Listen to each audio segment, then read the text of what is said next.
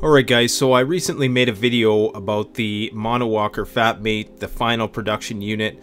Over the last 2 years I've been making videos about the prototype, and now of course it's finally in full-scale production, and I wanted to do an unboxing video. So this might only be relevant to those who are really interested in the monowalker hiking trailer. If you want to know what you're going to get if you do order a monowalker, this will be a video for you, so sit back and enjoy. Hi folks, Canadian Prepper here. So today you're going to see the unboxing of the new and improved monowalker fatmate, and this one has a lot of upgrades from the original design. Lots of the things are the same, the core platform is the same, but there's been a load of improvements. So I haven't unboxed anything yet, everything's still in the packaging, but I kind of wanted to show you that how it would look if you ordered one, basically, and what you're getting. Also, you get to see my studio. This is where it all happens, folks. Hollywood productions are made here. Dreams come true here. Just kidding. Anyways, this is a green screen, by the way. If you don't know what that is, Google it. So it comes in a decent sized box. When I first had this shipped to me for monowalker, the last one, it was all sorts of weird shapes of different size boxes. This one is a lot different. So we have some stuff in envelopes. We have a nice hip belt here, which is very sturdy. Kai Fuchs, the guy who makes these, always goes all out. He goes overkill on everything, kind of like my bug out roll.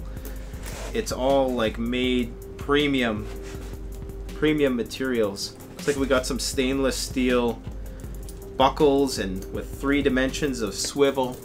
I'll talk about this all when we put it all together, and I'll do a video on with this in action. I'm actually going on a 40-kilometer hike tomorrow, and I got to get this set up tonight. I got to make a video, I got to get everything packed, and then I got to go on this 3-day excursion. So busy, busy, busy. No sleep for the wicked. These are the, looks like the backpack straps, or not the backpack, but the harness straps. So looks like pretty solid construction there as well. Got some metal on there, some plastic D-rings, but only plastic D-rings where it really doesn't matter. So it's good. Oh yeah, we even got some water bottle holders for the handles, so that's gonna be cool. That's something new. Actually, I'm thinking I could put some bear spray in there. Bears might be ornery this time of year. So this is the other thing I had sent. I don't know if yours will be sent like this. Mine was. It's a tire, so I got to set this up. He said it comes with a Kevlar liner, so pretty cool, pretty ruggedized tire. This is the rim, really heavy duty. This thing can probably, I think about how much a normal bike rim can hold, like a 300-400 pound person. This is like double that, double spokes, everything. So pretty cool. This looks like the disc brake system, nice and wrapped up. What do we got here? Whoa, I wonder if this is a, oh no, this is the other part of the disc brake. I think this is the part that mounts to the actual tire. What is this? Okay, this is the tire tube. So it looks like I'm going to be in for a, is that a Presto valve or is that normal? That's, I think that's a normal valve, which is good. So I don't need any fancy attachments. I think the last one might have been a Presto valve. Now this, this is another new addition. This is actually one of the side saddles, I don't know what you want to call it, side pockets that goes on the side of the wheel.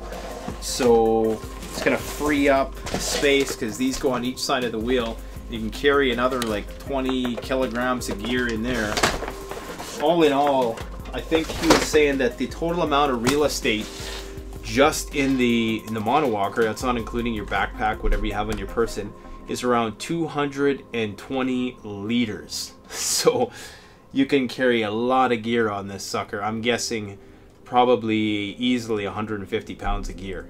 And of course that's going to amount to 75 pounds of gear, because half the gear, actually sorry, a lot more than that is on the tire this time, because the stuff that goes in these bags over the tire, none of that weight is actually felt on your person. Now when you pull it, obviously it's still going to require, you know, energy to pull it, but it's still going to be much less so than if you had to actually physically carry it. So I'm guessing it's going to be like a 70-30 split, meaning 70% of the weight is going to be on the tire and on the monowalker itself, and 30% of the weight you're going to be carrying. So do the math. If you're doing 150 pounds, about 30% of that, it's going to feel like carrying a 50-pound pack. Now I must say though, because of this harness system, it doesn't ever feel like a 50-pound pack, and at any time you can use the disc brake to stop the monowalker, and you can kind of lean into it, and which basically takes the weight off. So it's like taking the backpack off without having to take the backpack off. I explained that in my original monowalker video.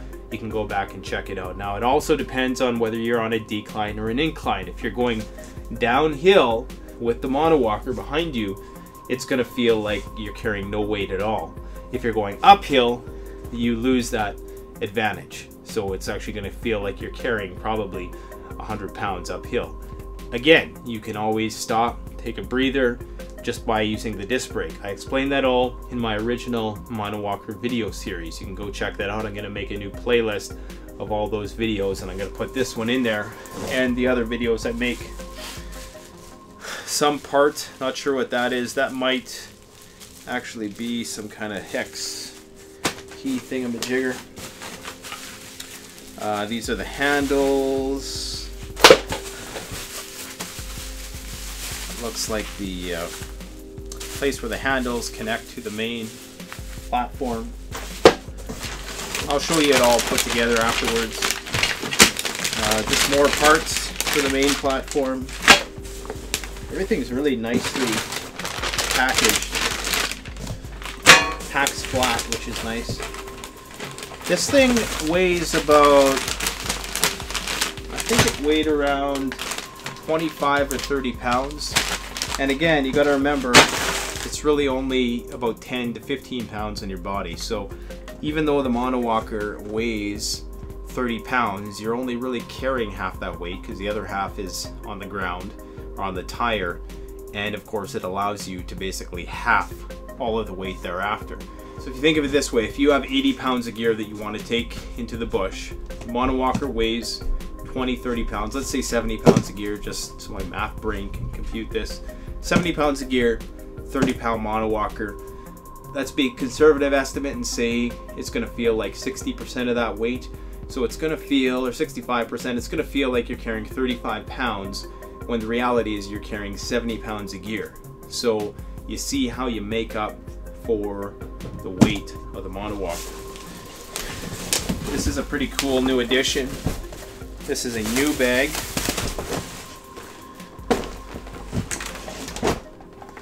Which is very much like the Ortlieb bag. This one is made for monowalker. So we're going to see how this one performs. It's a lot bigger. It doesn't have a zipper, which means less breakage. It has Velcro and it rolls up to seal. So that actually is kind of cool. We'll see how long the Velcro lasts. Velcro is pretty good, like, you know, especially with a roll system like this. The Velcro is really just there as a placeholder. It doesn't really serve a lot of actual function. Got some nice handles on here. These are actually the handles that we're going to be using on our rolls. So that's great minds think alike, I guess. It's pretty lightweight, but looks really good. Nice waterproof big bag. And of course, this is the main platform, chassis, whatever you want to call it. So let's take all these parts out of their plastic. A couple more parts down here. See what kind of tools I need.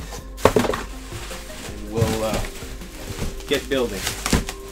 So I had to do this quick because I got a lot of stuff to do before I go on this trip tomorrow night. But I just wanted to show you what all the parts look like when they're all laid out. So this is basically what you get, and you have to assemble it. So there's going to be a bit of assembly at start. My original monowalker probably took me about an hour to assemble.